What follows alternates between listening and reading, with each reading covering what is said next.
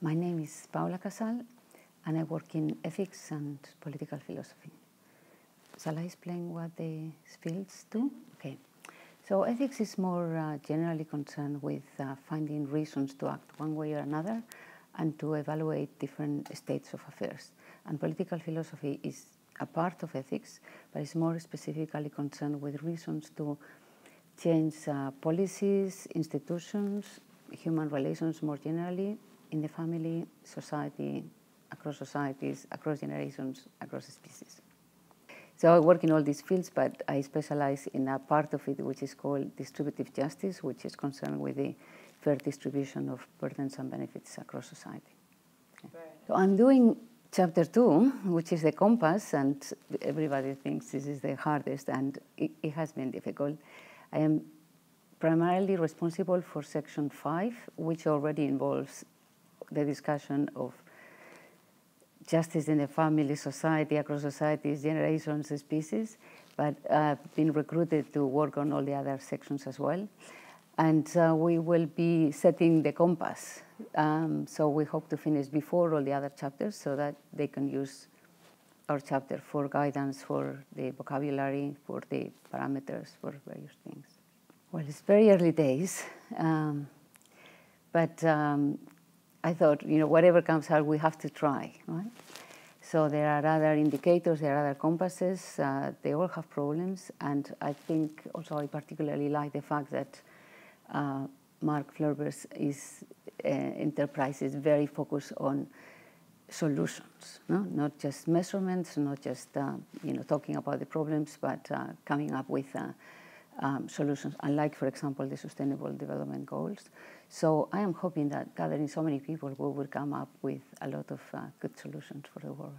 There are big problems in all of the areas. Maybe if I had to choose one, I've been working for academic stand against poverty, because I think the greatest is global poverty aggravated by climate change and falling into negative feedback of poverty is not at the moment the main cause of climatic instability, is the rich that have mainly created climate change.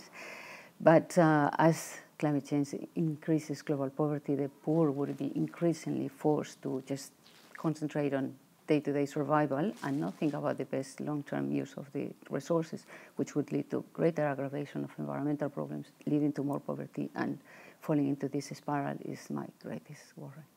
Regarding global poverty and climate change, I advocate global environmental taxes, progressive global environmental taxes.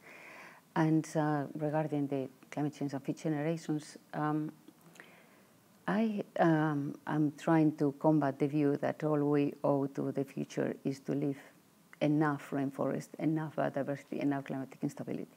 Because many people in my field contest the possibility of applying other principles like egalitarian principles across generations.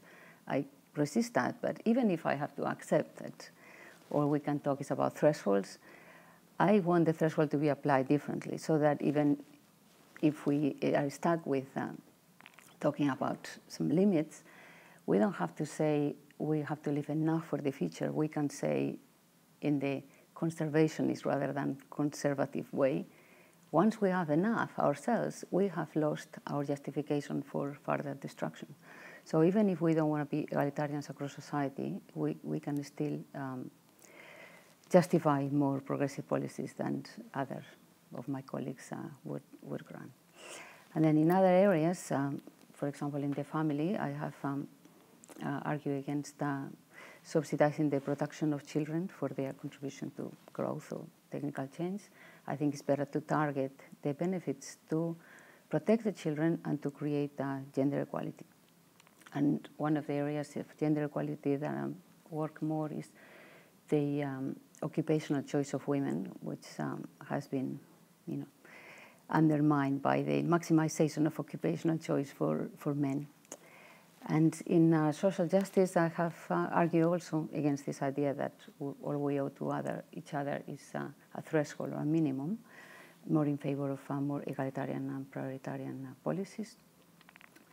And also in terms of not just income, but other non-pecuniary aspects of labor inequality, because as you probably know, there are jobs that are very well paid, creative, interesting, prestigious, everything, and other jobs that have just no redeeming features whatsoever. They have all of the disadvantages of monotony, dirtiness, risk, dangers, risk of unemployment, low promotional opportunities, no capacity to learn, or get better, or get out of the situation in which you are. So what else have we left? Animals. Well, in animals, I come from Spain, so it's a bullfighting country. So I have been campaigning against cultural and religious justifications for the torture of animals. But I've also been working since 1998 in the Great Ape Project, and I also have an interest in evolution of humanity and other primates. And so I have specialized in the rights of, we could call it mammalian persons. So chimpanzees, gorillas, orangutans, bonobos, some dolphins and whales, and elephants, which exhibit the features that philosophers associate with personhood. I think global taxation is feasible. Global environmental taxation is feasible, is necessary. You don't have to start with very high rates, so I think it really is possible.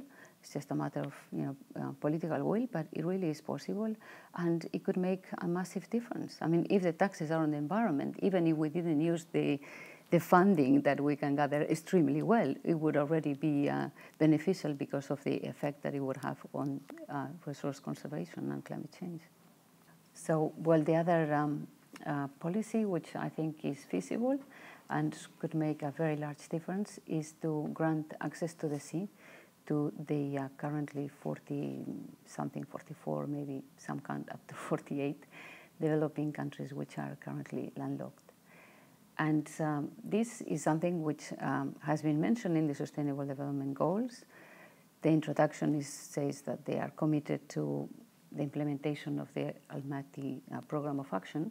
But then when you read the list of goals, they say other things about developing infrastructure and more general things, but there's no proposal to create corridors or grant them access to the sea in some other way. So this is the campaign that I'm running at the moment.